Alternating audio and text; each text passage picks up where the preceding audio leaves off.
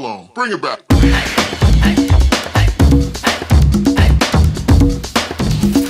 I was born and raised in Glendale, went to Nicolet, and graduated actually from Slinger High School. My family made a move middle of my junior year.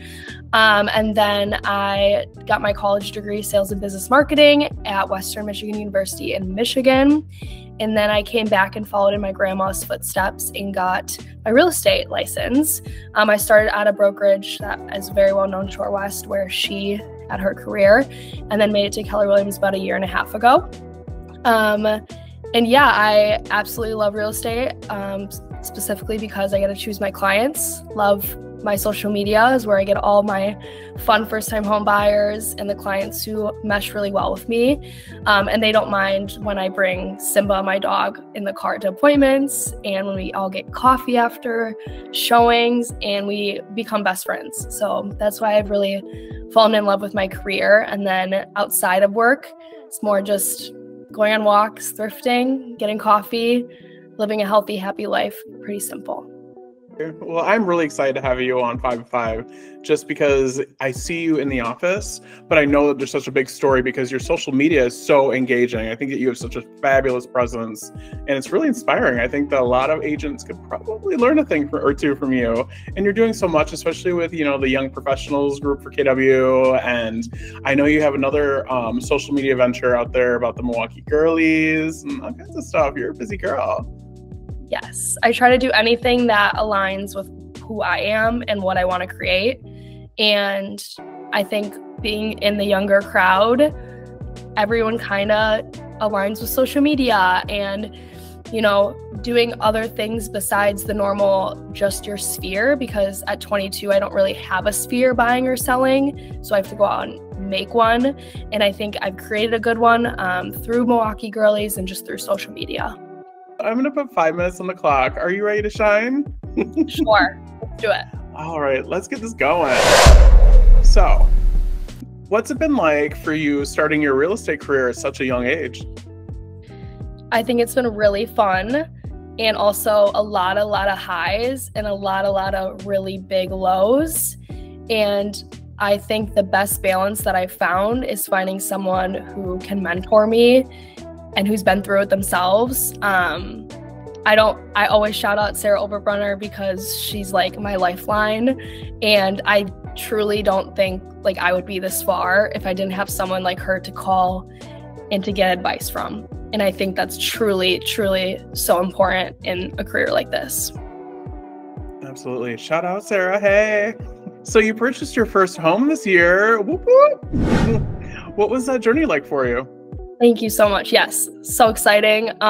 It was like a spur of the moment thing. I was just like, let me just get approved. Like I tell all my clients, just get approved and like look around. You never know what you'll find.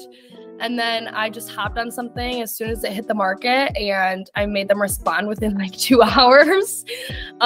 Wrote a bomb love letter, and yeah, I'm super happy. I'm actually contemplating selling and buying something else because I've done a lot of renovations, and although I love it, I'm just like ready for another project. So I'm like super excited about getting into flips a little bit more.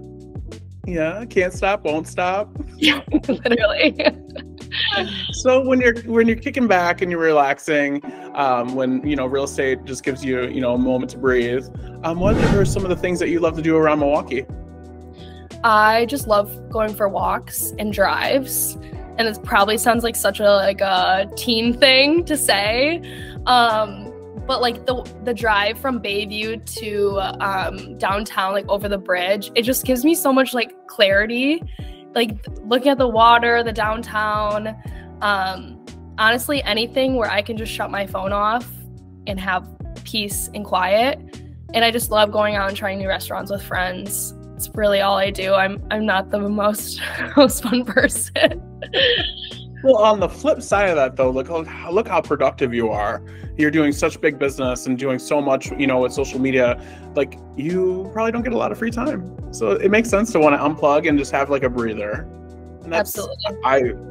I think that's actually the best, but that's just me. Anyways, so who has been your greatest influence on your real estate business? I think from the beginning was just other people on social media seeing how quickly they've built a business. And obviously from the eyes out, it looks so quick and easy. And then actually doing it, you realize it's a grind. I think for 3 months straight, I posted every single day, just like hoping that something would hit and I would get a client from it.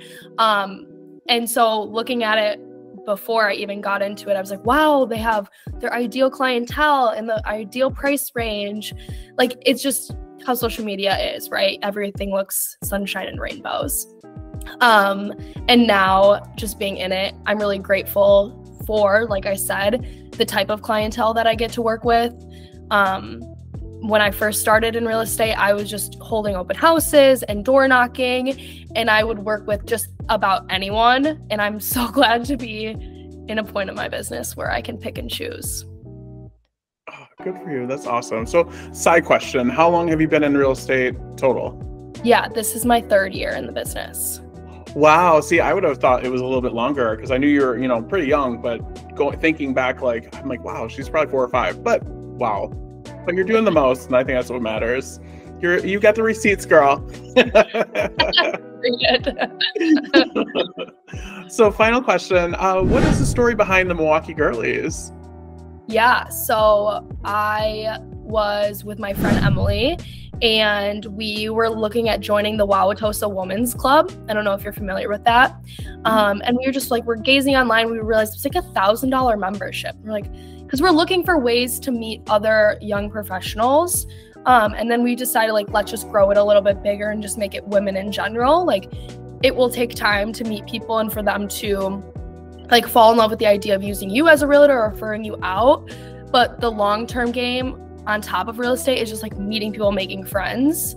So we're like, why don't we just make it our own? Why don't we just make our own group?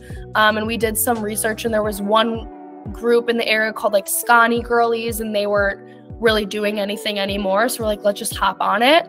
Our first event, we had a hot girl walk, and we had 10 people show up. So we were thrilled that anybody came. And then it just slowly grew and grew and grew. And now we probably have a 20 to 50 person turnout depending on our events, which is so fun. Our social media has grown fairly quickly. It's a lot of work on top of work, as you can imagine, but it's totally worth it. And we love it. It's so fun. Yeah, it's definitely a project to be proud of. I was like, okay, girlies, get it together. I know. Who runs the world? I know, now I'm is it too Gen Z or whatever because it's girly, but whatever. It's fine. No, all you girls need to live your best life, so it's fine. Yes. And everyone's welcome. This is a little controversial, but I posted it into a Facebook group and someone hated on me saying I'm not gender neutral because I'm not letting men. I'm like, no, we're not saying men come, but do you really want to be the only man at our female events? Whatever. You know how it is. I sure do. There's always someone who has something to say.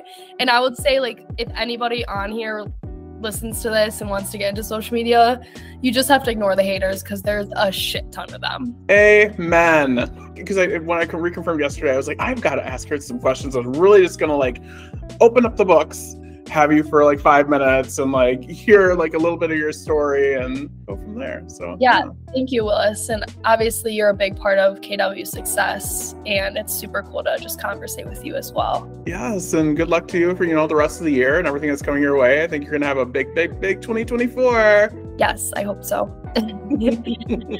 We'll have a great day. Stack of those receipts. Yes, sir. All right, darling. Well, thank you so much. Take care. Bye. Bye.